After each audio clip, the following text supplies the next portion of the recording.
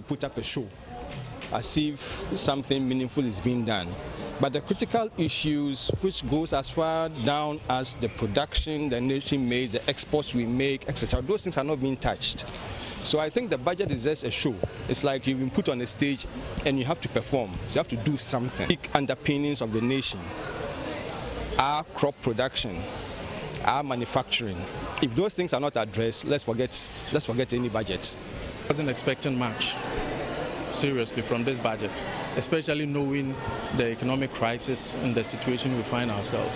So I want to believe that after, God willing, IMF successful IMF rollout, probably things are going to ease a bit. And virtually everything is taxed.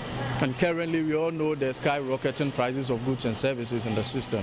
And so if government feels that they need to reduce the e-levy from where it was to 1.0, I think that is a step in the right direction. The reason of the public sector employment is going to create a very big issue, because right now people are even staying home without employment, and now to the extent that the employment itself currently has also been frozen.